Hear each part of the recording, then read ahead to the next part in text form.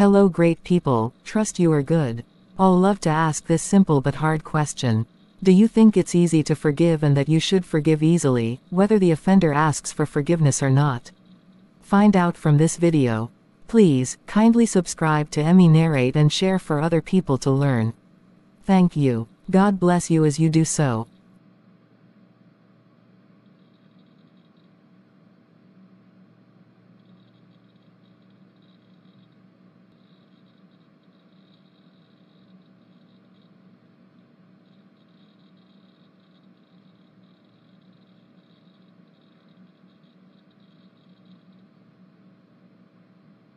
Esther, you have been sulking and downcast for many days because of hurts and worries.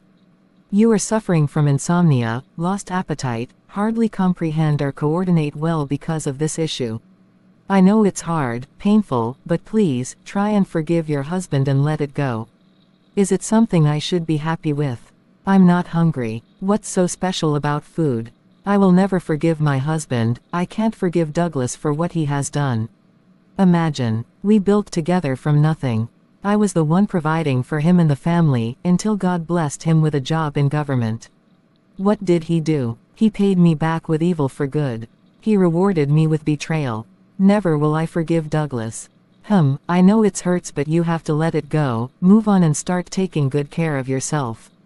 You no longer rub lotion on your body, your skin is becoming dry and rough, you don't eat well or at all, you are starving yourself.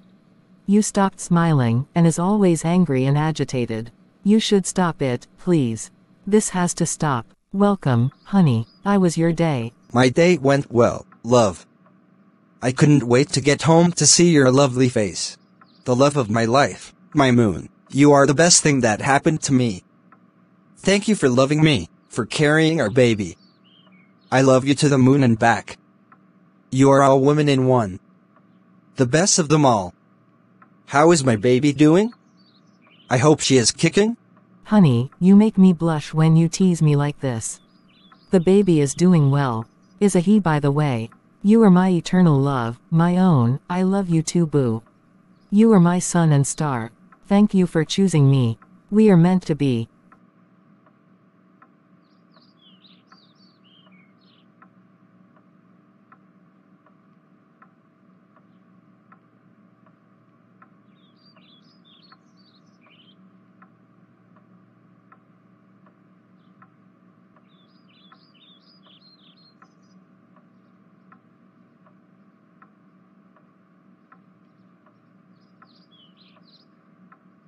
Imagine, just imagine, my husband has no shame.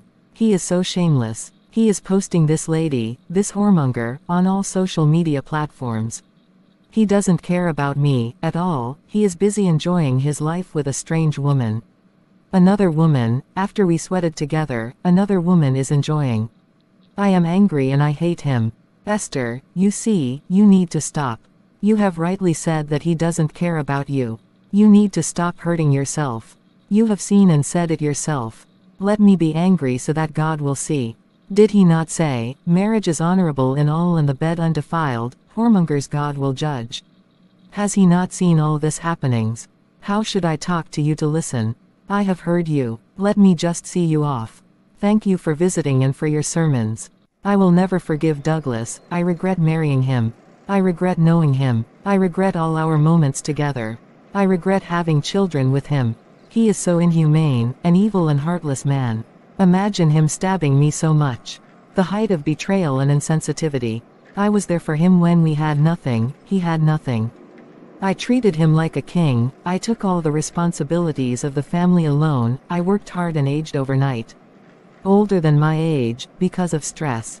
Then the moment God answered our prayers, the moment God blessed him with a good job. Instead of him to relieve me of burdens, he added heartbreak. He went and rented another apartment, got another woman pregnant, went ahead to marry her without my knowledge or consent. He had the timidity of starting another family, leaving me to continue suffering with our 6 children alone. He has not been sending any money for feeding or upkeep. They said I should go to social welfare and report him. Is it not another stress going through all that? I have been married to him for 12 years. I have been faithful to him. This is how he paid me back. I should have known this is how it will end. I should have known from the beginning. I wouldn't have married him.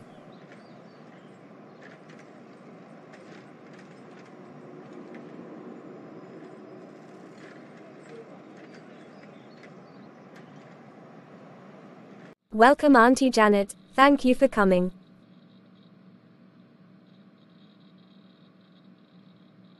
Thank you, Hope. Baby girl, where is your mother?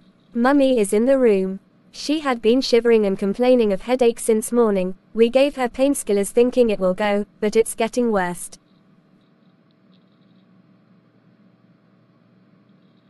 Don't worry, you'll be fine. Mrs. Douglas, you seem to be overthinking and worrying. You have to relax your mind and rest. Your blood pressure is way too high, it has exceeded normal. That was why you had a constant headache. You are lucky it didn't throw you down. Welcome, please, who are you to the patient? She is my friend. We are family friends. She is my sister from another mother. All right then. Mrs. Douglas will be placed on bed rest for us to observe her for some time. She needs a good sleep too. Her blood pressure is too high. She has partial palsy from the test we ran. She will recover gradually. It will be a process. She'll have to put away worries, anger and anything that provokes her. I'll write some prescriptions for her, we'll administer some treatments for her, you can get it at the hospital's pharmacy. She'll have to be taking it routinely until it's corrected. She'll have to control what she eats, no much salt in her food. Maybe just a pinch, or none at all. She'll not eat red meat again. Her meat should be fish, snails and chicken. She'll have to cut down many things. She'll have to cease from anger and anything that triggers it. She'll have to be taking the drugs daily, else, her health will be more critical. All right, doctor. Thank you for taking care of her. I'll relate to her children and will encourage her too. Please, when will she be discharged? In a week time. It's all right. Thank you, Dr. Lee. Baby, we need to go on a romantic date. What do you think? My eternal love, that's very thoughtful of you, Sugar Boo. And we need to go for groceries shopping tomorrow. The kitchen is empty. All right, my darling. We will do so tomorrow evening. That's why I love you. Thanks, love. Our little prince will be so lucky.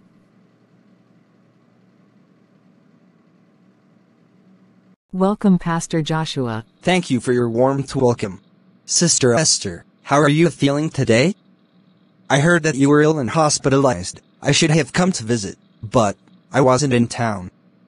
I have to come immediately I arrived. How is your health? How is everything? Pastor, I am tired. I have filed for a divorce with my husband. I am going to sue him for adultery while we were married. He didn't just betray me, he neglected us, his children and his responsibilities. He eloped with a strange woman, after 12 years of marriage. I thought I had it all. I was happy and grateful to God, praying for his elevation, but he is enjoying with another woman while me and my children are suffering. I feel bitter, angry and sad. I have developed high blood pressure and have partial palsy because of it. Why did God allow me to fall ill? Stop crying, Sister Esther. I understand you perfectly. It is painful and you have every right to be angry. It's normal to say you can't forgive him, but you have to forgive as human. Forgive all hurts and let it go. Forgiveness is not a favor to others but for yourself. Forgiveness is a spiritual drug. God didn't make you sick. It's the result of unforgiveness, bitterness and anger that costs you your health. In Matthew 18:21-22. Jesus taught us to forgive others their trespasses as God forgives our trespasses. So please, forgive your husband. Let go of all ill sayings, the bad done to you by your husband. Yes, he makes you look stupid, he has hurt you badly and deeply. But getting angry, bitter, not forgiving him and letting go only increases risks of health. Unforgiveness, bitterness has led to high blood pressure, hypertension, palsy. Do you want it to hurt you more? I guess not. What Douglas has done has pierced through your heart, but he is enjoying himself and not feeling it or care how you are faring. Forgive him, let it go of the hurts and move on. How can I do, Pastor? Ask the Savior to lead and help you, comfort, strengthen, and keep you. He is willing to aid you. He will carry you through. Let us pray. Dear God, we thank you for your faithfulness. In everything you say we should give thanks. Thank you for your daughter, Sister Esther, even in her many trials. We judge you faithful. We ask for forgiveness. Please, forgive us our trespasses as we forgive those who trespass against us. Forgive your daughter, Esther, and show her mercy in Jesus' name. Amen. Father, please help Sister Esther. Comfort, strengthen, and keep her. Let her not be consumed because of hurts she is passing through in Jesus' name. Amen. Grant her the courage to carry on, and live well to fulfill her days and purpose on earth in Jesus' name. Amen. Grant her the grace, protect her and her children, and make a way for her in Jesus' name. Amen. Thank you, Lord, for answering. Dear Lord, you said in 1 Thessalonians 5:18a, in everything give thanks to God always for all. Father, I'm thankful for the gift of life and everything that has happened in my life and my family. I'm grateful for my children and my life, for giving me another chance at life. Please, Lord, forgive me of all my shortcomings, anger, bitterness as I forgive my husband, Douglas, in Jesus' name, Amen. I have forgiven him, I have let it go.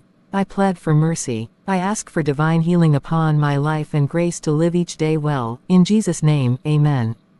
Please, Jesus, take the wheel. I can't do this on my own, I have let it go this moment in Jesus' name, Amen. Father, please make a way where there's no way. Your ways are not our ways. I surrender it all, I trust you to take control in Jesus' name, Amen. Thank you, Lord, for answering. Amen and amen. God be with you, Sister Esther. Amen. Thank you, Pastor Joshua, for coming. God bless you.